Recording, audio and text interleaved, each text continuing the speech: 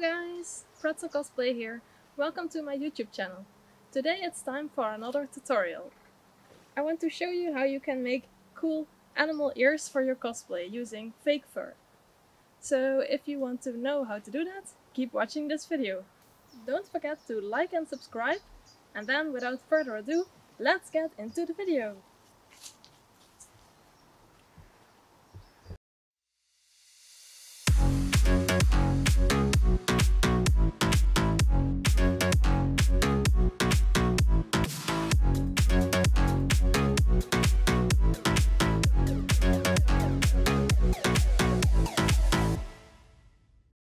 For this project we'll start with some fake fur. I bought mine at an online fabric shop, but I sometimes also find really beautiful fake fur on fabric markets. Before drawing your pattern for the ear on the fur, it's very important to check the direction of the hairs.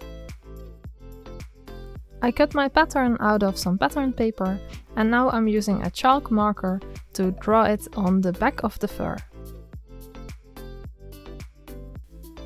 When cutting fake fur, I like to use a knife and cut on the back of the fur. Need to have a sharp knife, so I'm using my knife sharpener to sharpen my knife every now and then. Link the knife sharpener in the description below so you can also find it. It's really super helpful to have one. When I'm cutting the fur with my knife, I'm really making sure that I don't press too hard, because I don't want to cut off the long hairs. I just want to cut through the fabric part that's on the back of the fur. You can also use scissors for this, but if you do that, then make really small cuts and only cut into the fabric piece and not into the hairs, because then you will actually ruin your project right at the first step. As you can see, the hairs are still intact and nice and long. The ear that I already finished has different lengths of hair, as you can see here. But the ear that I just cut all has long hairs, so we need to change that. For trimming the hairs, I'm going to use my trimmer. This is actually a dog hair trimmer and it works great for fake fur. By turning the grip around, I can adjust how long I want the hairs to be after trimming. You see a slider moving up and down. Then I turn on the trimmer and just trim the hairs. I'm mainly trimming the hairs in the middle because I want the hairs on the sides to remain long. If you shave it differently, it can really determine how the end result of your ears will look like. This is also the moment where you can really tell the difference between high quality and lower quality fake fur, because high quality fake fur has a lot more hairs. There are still some long hairs on the edges and we don't need that. So I'm taking some scissors and cut away those long hairs. These are actually scissors for cutting hair, which I will also link in the description below so you can find them too. They're really great for cutting the fake fur. Look, it already starts to look like the ears that we want to make. I'll go over it with the shaver again to trim the hairs on the sides a little more. This will make it easier later for actually sewing the two pieces of the ear together. This will reduce the bulk in the seams.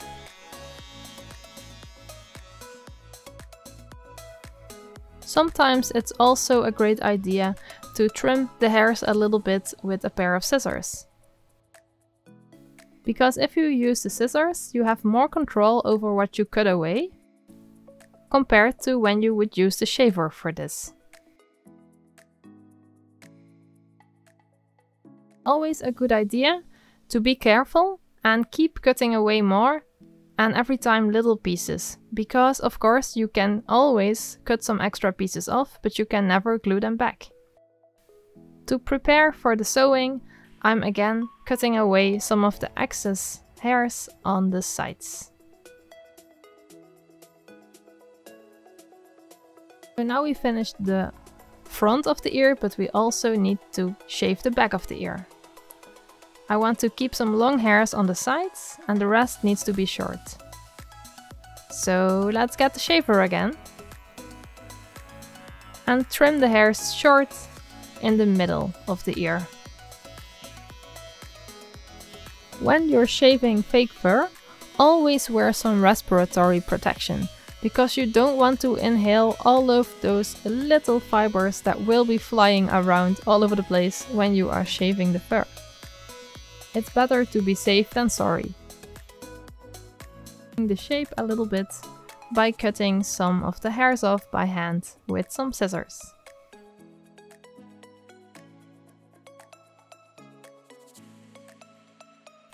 When shaving fake fur, you will end up with a lot of shavings like this.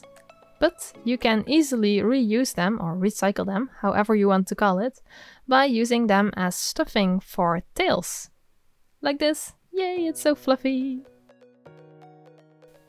Okay, it's now almost time to start sewing. So first we need to put the two pieces of the ear together and then take some pins to pin the two pieces together. Of course you can also use clips for this, but I'm very old school and I just really like pins. You can find pins like this in every craft store or fabric store, but I will also link some below, so you can also get them online if you want. Disclaimer, the Amazon links are affiliate links, so I get a few tiny cents from it when you order with my links, so thank you.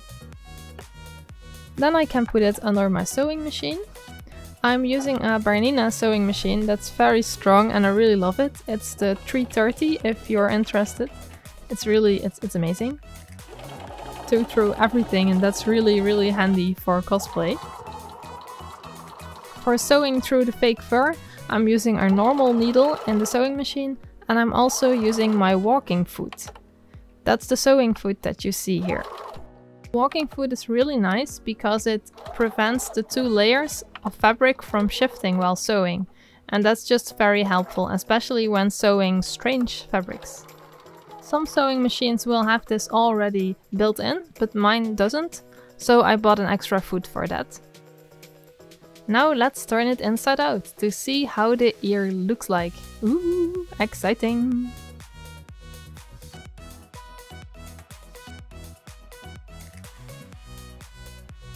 It still doesn't look so neat here, but we can fix that with a pincette.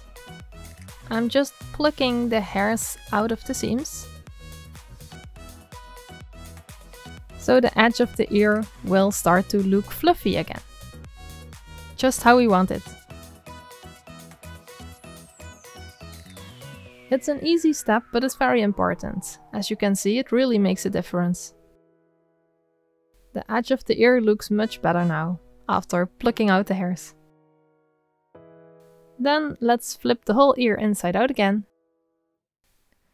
And trim away the excess seam allowance to prevent it from being bulky. I'm using an old pair of fabric scissors for this. Now the seam allowance is very small and we can, again, flip the ear inside out.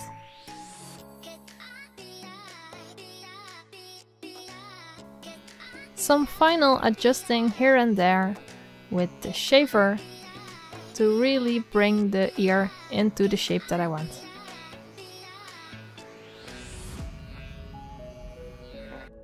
And now both ears look really symmetrical. I'm really happy with the result of these ears. And of course you can use this technique to make many other animal or fantasy animal ears. It's all basically the same steps to follow. To make the ear sturdy and make it stay in shape, we need something stable for inside the ear. For this I'm using Worbla. This is Worbla's finest art, which is the brown Worbla. And I'm heating it up with my heat gun until it is approximately 70 degrees Celsius. And then it will become soft and flexible and sticky. I can shape it however I want, and after it cools down, it will stay in that shape and be hard again.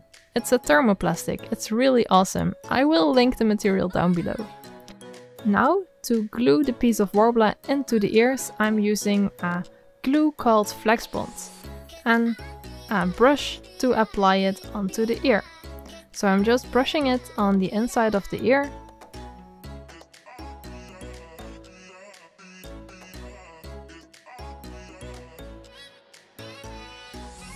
And of course also on the outside of the ear.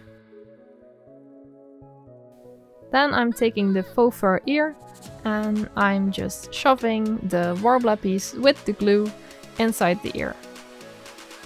And I really press it onto it so it will make a bond.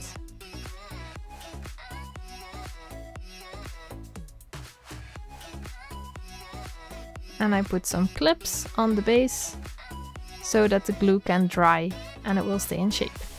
Then we're going to give the ears some shading, and I'm using pastel chalks for this. This is a dark pink one and I'm just coloring some shading into the ears. It works really well on fake fur. You can also use hair chalk if you want, or acrylic paint and just brush it on, or you can even use an airbrush if you want. But I personally really like to use these chalks because they're super easy to use and they come in so many different colors.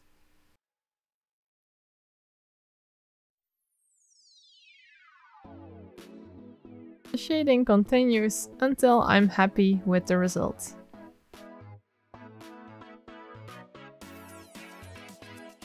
I'm also adding some grey chalk to give some extra depth to the ears. I will take this opportunity to tell you that I also have an Instagram account where I share a lot of work in progress photos and videos and tips and tricks for cosplay. I'm also Pretzl Cosplay on Instagram, so if you want you can go there and give me a follow. Thank you so much. Back to the project.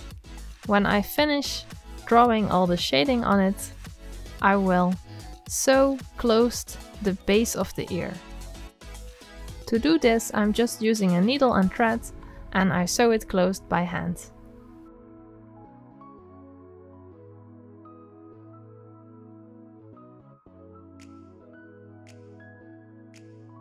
To be able to wear the ears on my head, I'm using a headband. I will link where you can find the headband down below in the description.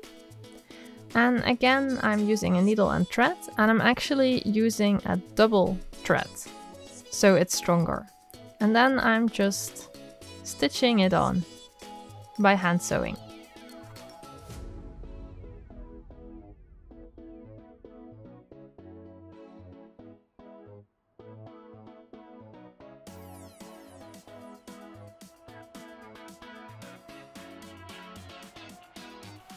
When I made enough stitches and I think it's strong enough, I will tie a knot. Well, actually I will tie multiple knots because I want this to be extra secure. And then I snip away the excess thread. Of course, I need to do this here as well, so the full ear will be attached to the headband. When I have sewn both ears to the headband, I will also wrap some thread around the middle so that the ears will stay in place and don't fall down. And then we can test fit it onto the wig. Yay! I really like how the ears turned out. They're super pretty and they really fit the character. To hide the headband in the final cosplay, I just put some strands of hair from the wig over the headband to hide it. And now it really looks like the ears are just coming out of my head, like they should.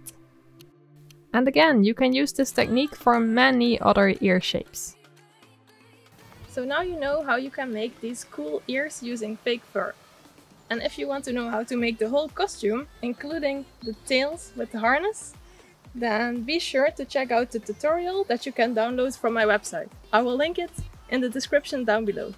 Thank you so much for watching this video, and I hope to see you in the next one. Bye bye!